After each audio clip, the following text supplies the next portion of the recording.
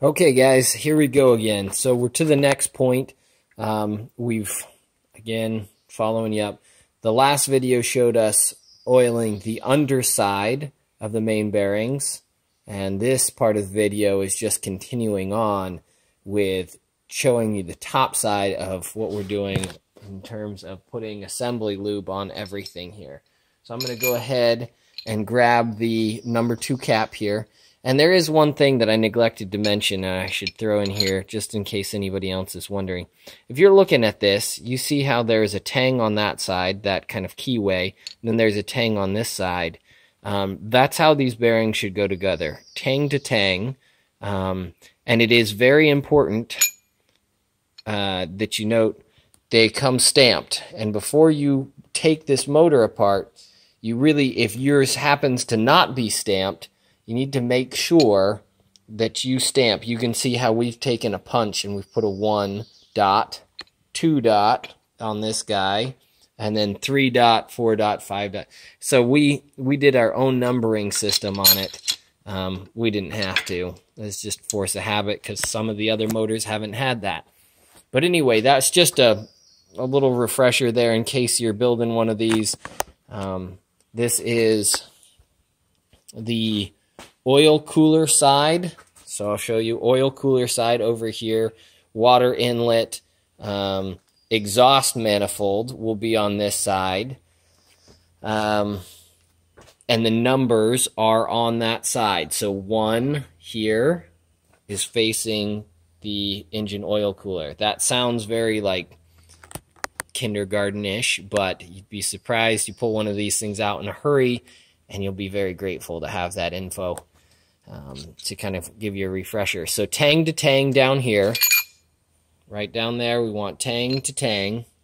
And what we're going to do is we're going to go ahead, I'm going to grab this guy, I'm going to flip him over, and then I'm going to put, so in order to accomplish this without killing myself, I'm going to go ahead,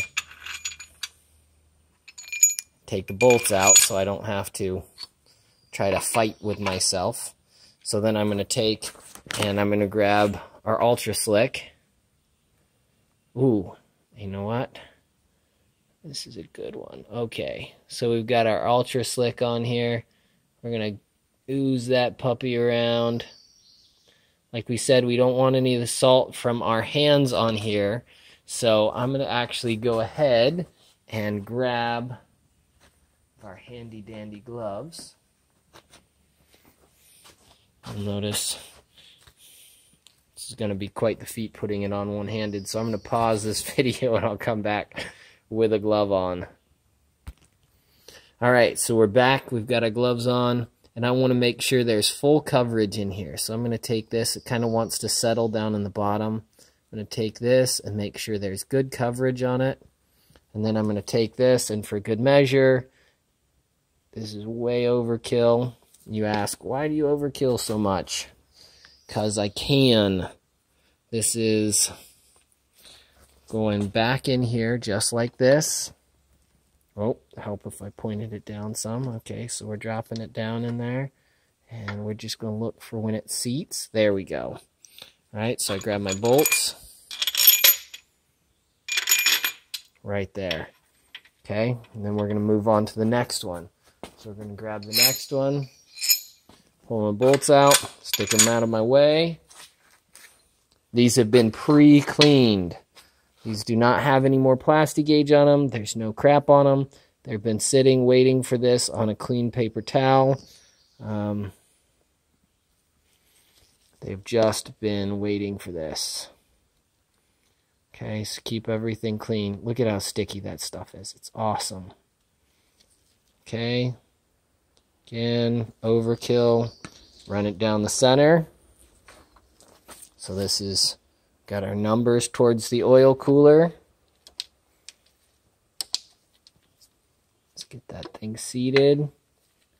There's the posts, they're starting to line up. Push it into place. Grab our bolts, on to the next one. Okay, so I think you probably got the idea here. So once we get this done, just to give you an idea. So once we get this done, what we're going to do is we're going to go ahead and torque these things down, the main bearing bolts. So we're going to go ahead and take this guy, get all the caps in place. We're going to torque them down in sequences. Now this is following the manual. This is not following the torque plus angle. But we've done enough of them with just straight old 44, 88, 129 is what the book specs on this. And if you look around the internet, you'll find that same sort of thing. You can also go look up the torque plus angle method. That's also totally fine if that's how you want to do it. We haven't had a problem. You know, the main bearings on these guys don't seem to be what come apart unless you really botch something and like forget to put it in there. But what I'm going to do is I'm going to pause here for a second, and then when I come back, I should have the rest of these caps in, and I'll show you the torque pattern that we're going to torque it down with. All right, so we're back, and this is a little bit before we're going to our torque sequence, but what I wanted to show you is, so this is how we were doing it before. You know, I grabbed the, when I'm using two hands, I grab the ARP in my right hand, I put the cap in my left, and that way you can kind of rotate it and get the distribution of the assembly lube, I guess, more even. I don't know. Doesn't really matter. I spread it out with my finger and then go ahead and run a center bead back down in there. But what I did want to show you guys real quick, and this we found on our other one. Again, we go for overkill on everything. It's a blessing and a curse. So we did before on our the motors that are in the black hole and the 12 valve, we put it on the cap, we put it on the bearing, we put it everywhere, and what you get is Ultra Lube on Ultra Slick on the floor. And that is probably a waste, but if it floats your boat, go ahead and, you know, just put assembly lube on everything, because it's most likely going to squeeze out, but it's better if it is got too much rather than too little. Okay, so now we're going to grab our last two caps. And so what I wanted to show you here is, and you can find this online if it makes more sense that way for you to have a picture, but you're just basically going to work a pattern on these guys, and it's a lot like the head stud pattern. So you can just take it and run outwards all the way across until you end, and you should end up front. So this is the number 4. So I'd go 1, 2, 3, 4, 5, 6, 7, 8. Wait a second. Start that over again. I got on the wrong cap because I'm staring at the video screen here. 1, 2, 3, 4. Wow. Let's try that one more time. 1, 2, 3, 4, 5, 6, 7, 8, 9, 10, 11, 12, 13, 14. So that would be the sequence that we do. We just run a pattern as we're tightening those down.